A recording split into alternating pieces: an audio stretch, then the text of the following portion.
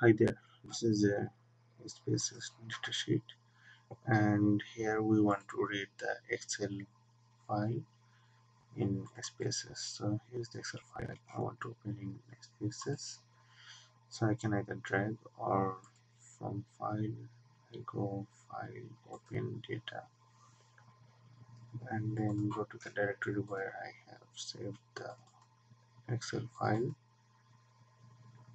and then select Excel format, select the file, open, and then I read all the variable names from the first row. That means if I had the data like this, all the first row had the data name, variable names, right? So from SPSS, I select all of it. Select. See, all the files are already stored in SPSS. Now I can save as and save it to any name and select SPSS Statistics to save it as a save format so that later I can open it in a SPSS datasheet directly. Thanks for watching.